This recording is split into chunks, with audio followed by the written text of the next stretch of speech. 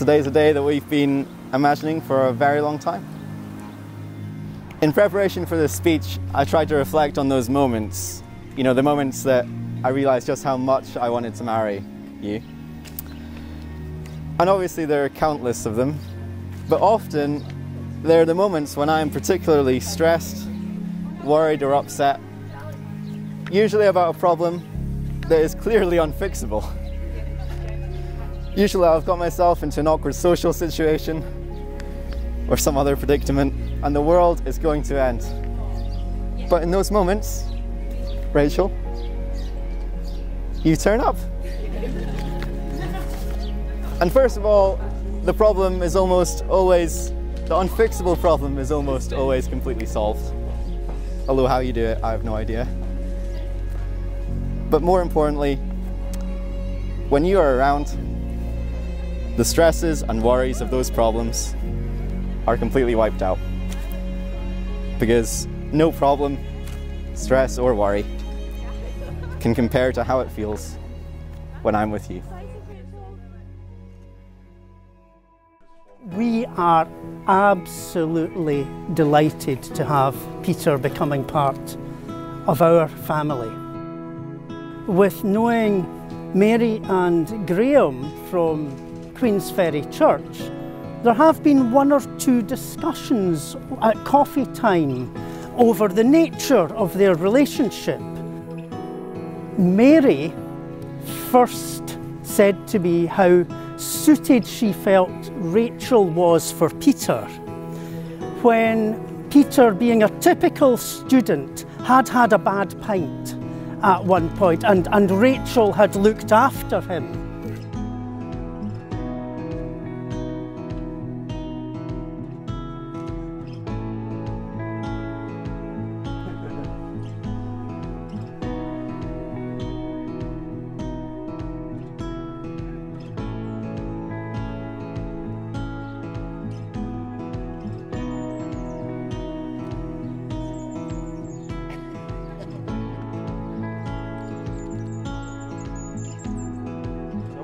Well, a very warm welcome to you all to Dalmeny Kirk, to this very special occasion, the wedding of Rachel Bowden to Peter Morris. Dalmeny Kirk has been here for almost 900 years and has been a spiritual home for many down through the centuries.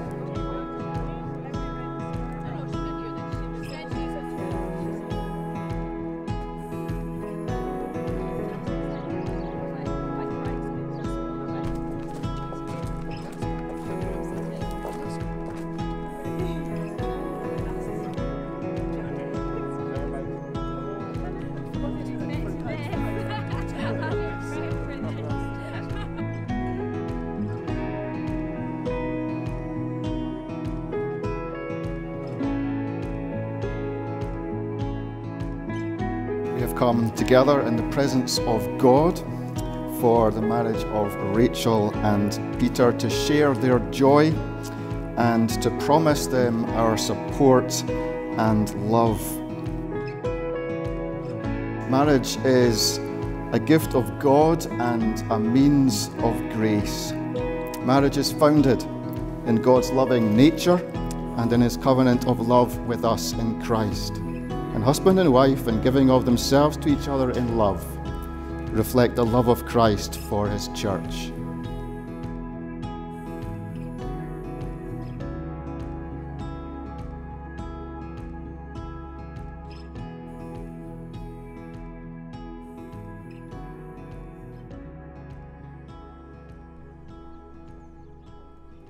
In the presence of God, for these witnesses, I, Peter Morris, give myself to you, Rachel Bowden, to be your husband, to take you now, to be my wife. I promise to love you, to be faithful and loyal to you for as long as we live. In the presence of God and before these witnesses, I, Rachel Bowden, give myself to you, Peter Morris, to be your wife and take you now to be my husband. I promise to love you, to be faithful and loyal to you for as long as we live.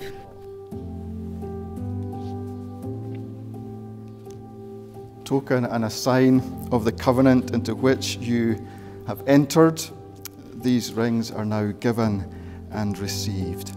Rachel, I give you this ring in God's name. It's a symbol of all that we have promised, all that we share. Peter, I give you this ring in God's name as a symbol of all that we have promised and all that we share.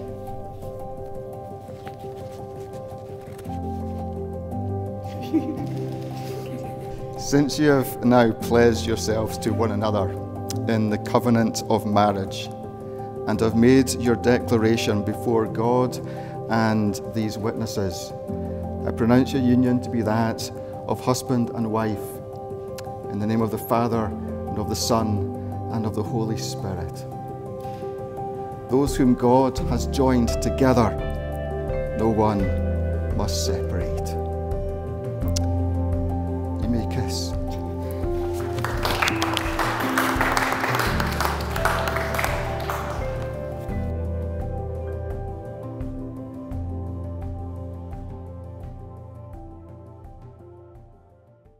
I can be the first one to congratulate you. And welcome Rachel to the Morris family. And you'll be joined to the WhatsApp group almost immediately. So first of all, just to welcome you all to what is now our family. And that's one of the wonderful things about weddings. I was warned by Rachel that under no circumstances was I to use any props. I was told I mustn't, but I'm just going to have to do it. When Peter broke his nose playing shinty, Rachel at the hospital was asked to check whether it was straight when they realigned it. To remind you initially of that is a kamen, a shinty stick. For it to work effectively, these pieces of wood need to be put together and then they need to be steamed to allow the bending of the wood into this shape. And that is just like a marriage. It only works when you bend together. Not just going Rachel's way, not just going Peter's way, but when you work together and bend together. So I give this as my gift to you as a reminder of the fact that such strength and power and control comes from working together.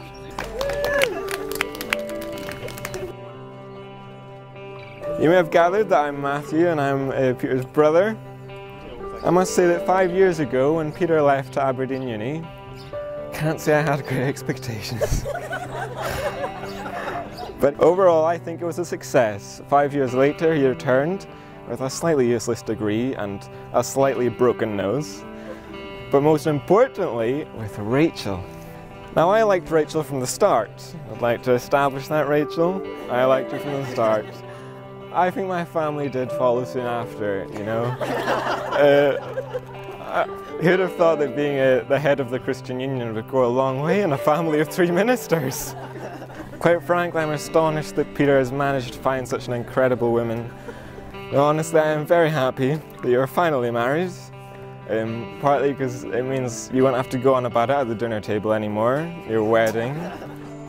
There are many trials and challenges ahead, but I think I and everyone else here can to some extent rest easy knowing that whatever may arise, you'll face it together. Hello everybody. I think I'll start off by saying that on behalf of my wife and I, thank you for spending today with us. You are the 19 or so people who have probably been closest to us throughout our life so far. So it really does mean a lot that we can spend today with you all. Rachel's parents, Keith and Jane, I'd like to say thank you for raising Rachel to be the kind and intelligent person that I love today, and also welcoming me into your family. But also, I'd like to thank you for all your great generosity. You've helped make the garden look absolutely amazing. So thank you very much for all that you've done for us. to my own parents, Mum and Dad, I'm sure everyone in the garden would like to thank you for producing such an incredible son. But more seriously, I want to thank you for the great example you've set, all that you've done for us, and I don't think me and or Matthew have ever really said thank you enough for the way that you've raised us. Now, onto my beautiful wife. When I'm totally exhausted, tired and upset, you're the one I want to go to. And when I'm happy and excited and laughing, it's usually because I'm already having a coffee with you. And I want to share it all with you. I love you, and I'm incredibly happy to have married my closest friend today.